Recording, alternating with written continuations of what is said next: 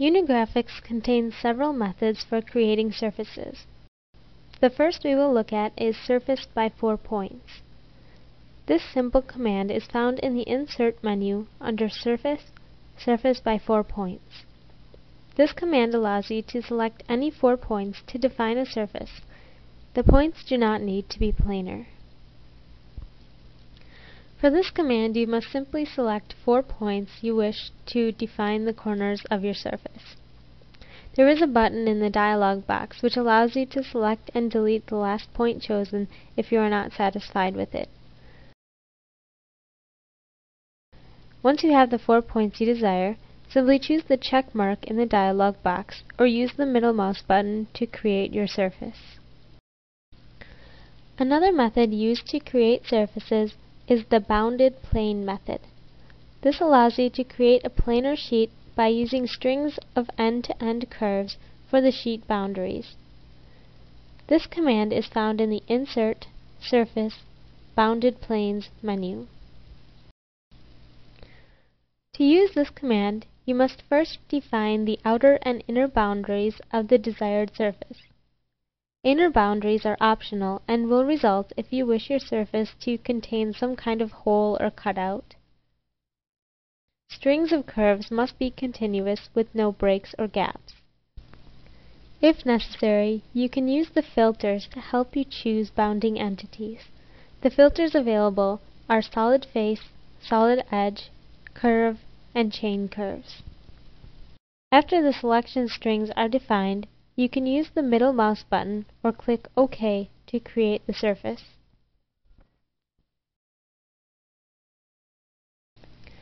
Another surface generator is the Ruled Surfaces method. This method creates a surface by assigning a 1-to-1 correspondence between points on 2 curves and connecting the corresponding points with straight line rulings through which the surface passes.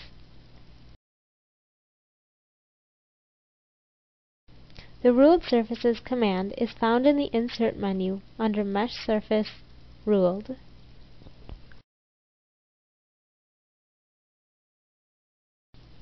When using this command, the dialog will first prompt you to select section string 1. This string may be a curve, solid edge, or solid face, and must be continuous without gaps or holes.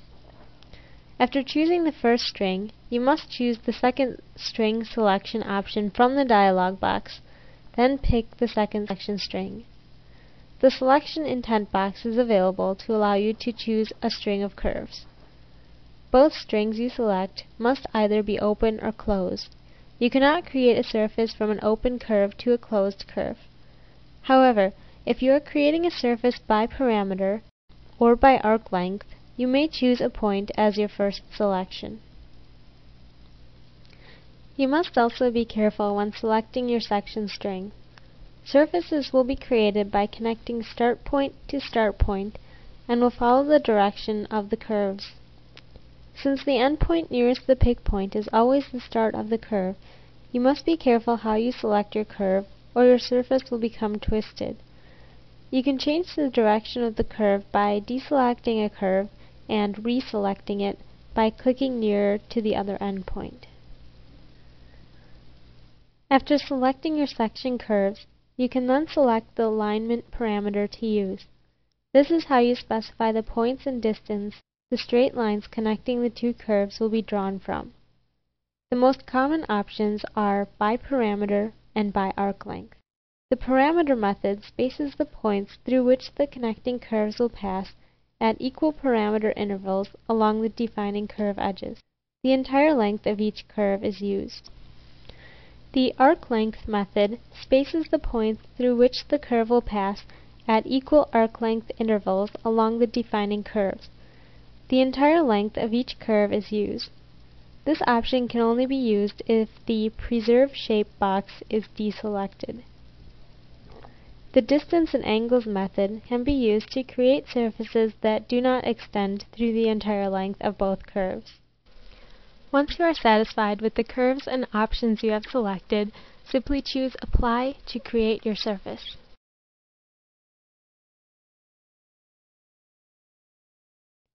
Surfaces may also be created using the Through Curves command. This command is similar to Surface command, except that you may select as many section strings as you wish. Through Curves is also found in the Insert Mesh Surface menu.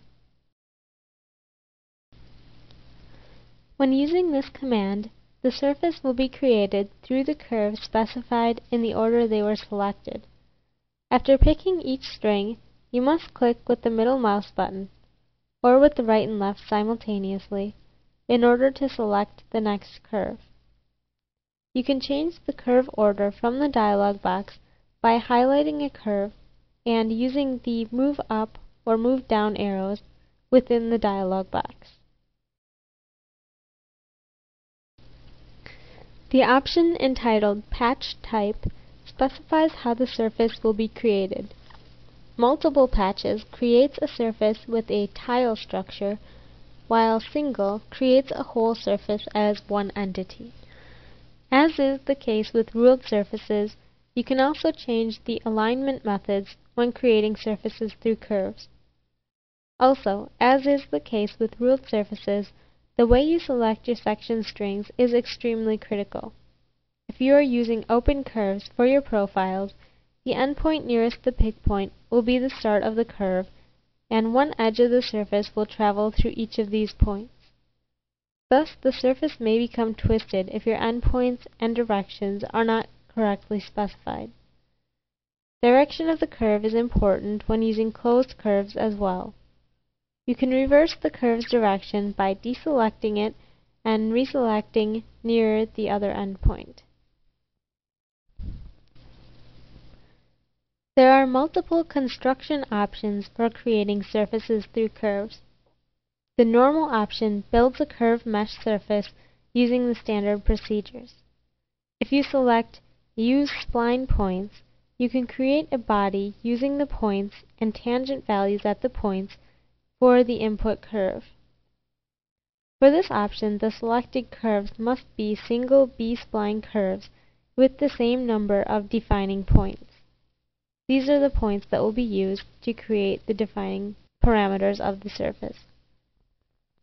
The Simple option builds the simplest curve mesh possible. This is done by reducing abrupt changes of curvature and minimizing the number of patches which make up the surface. You also have the option to specify the degree of the splines developed to create the surface with the V-degree command. This specifies the curve degree in the V direction, which is the direction of construction of the surface.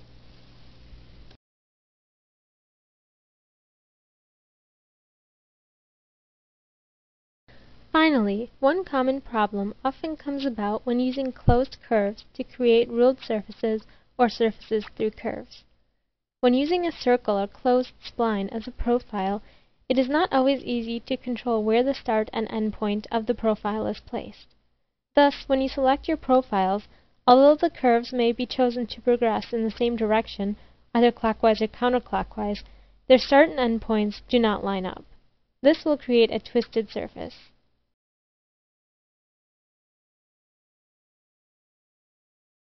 This problem can be fixed with the alignment option by points. This will allow you to explicitly define the path of the surface in the direction of construction. When using this option, you will be prompted to select a point from the first curve. If you do not turn the adjustable option on, the program will simply select the previously determined start point of the curve. By activating this option, however, you will be able to select a parameter position along your profile curve.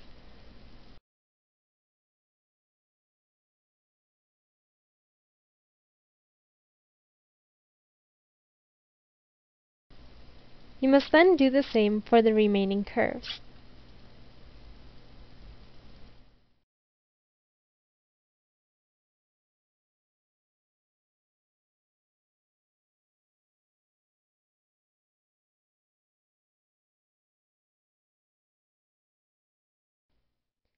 You can create as many pathways around your profiles as you like. The more points you select, the more control you will have over the construction of the surface.